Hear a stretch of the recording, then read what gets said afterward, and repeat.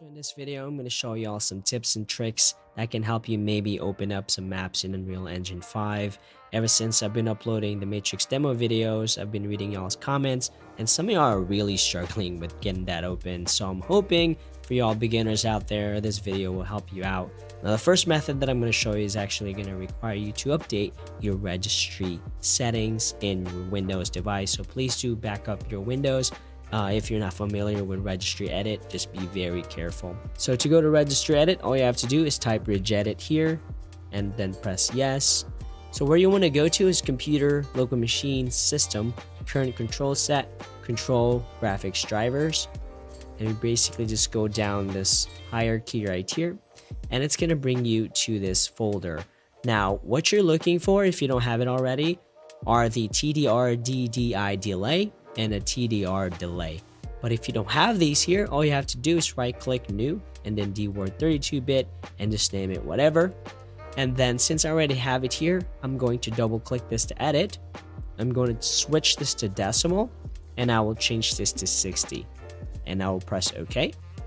And again, for the TDR delay, I'll double click it, decimal, and I'll change this to 60. Right? And let me go ahead and delete this. And after that's done, go ahead and close this, restart your computer, and hopefully that will give your computer time to recover or to resolve before it just gives you the blue screen of death.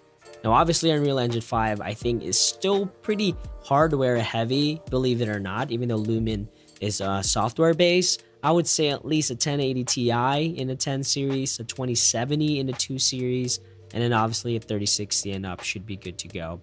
Now, the second method I'm going to show you is something that helped me out tremendously when I first started learning Unreal Engine last year, and that is actually changing your reflection resolution. And to do that, if you have a project open, go ahead and right-click a folder and click on Show in Explorer. And we're going to go to the root of this folder now, so I'll click this right here, and then go to Config, and I'm going to make this bigger.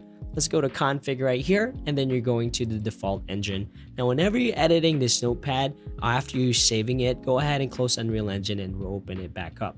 Additionally, this default engine changes for every single project that you have. Sometimes this notepad could be really long, sometimes it could be really short as well.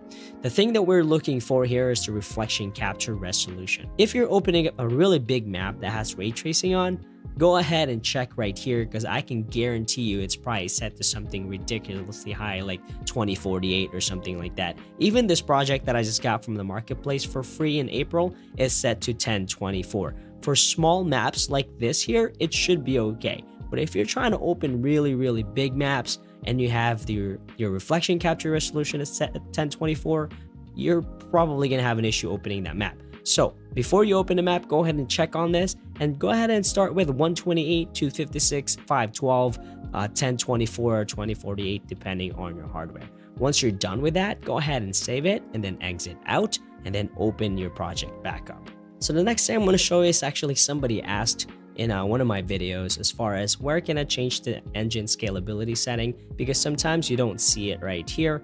Now, if you don't like the UI of the Unreal Engine 5, you can default to the UE4 by just going to Window, Load Layout, and you can go to the UE4 Classic Layout. But if that scalability is not right here, if you go to the right side, there's a cogwheel named Settings, click on that, go to Engine Scalability, and now you can change the scalability settings here. Again, depending on your hardware, you're just going to have to play around, and depending on your scene, on what setting you're going to be able to choose here. Just keep in mind, some settings in Unreal Engine 5 does not work in the low, medium options. As far as I know, Lumen only works with high, epic, and cinematic. So if something is not working like Lumen and you're like, why is it not working? Check your engine scalability settings, because most likely you're probably in the medium or low quality.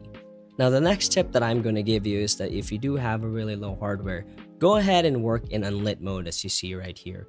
To change this, you just go right here from lit to unlit, and this gives you a lot of FPS. Whenever I'm recording motion data or facial motion capture, I always set this to unlit because it gives me a lot more FPS. So if I switch the FPS right here, you're going to see that I'm going like 120 forever. It's pretty awesome. It's a lot of FPS. Additionally, another thing that can help you in this UI is downloading DLSS. As of right now, 12 April, it is not out for the official release of UE5, but I am going to be making a video whenever that comes out.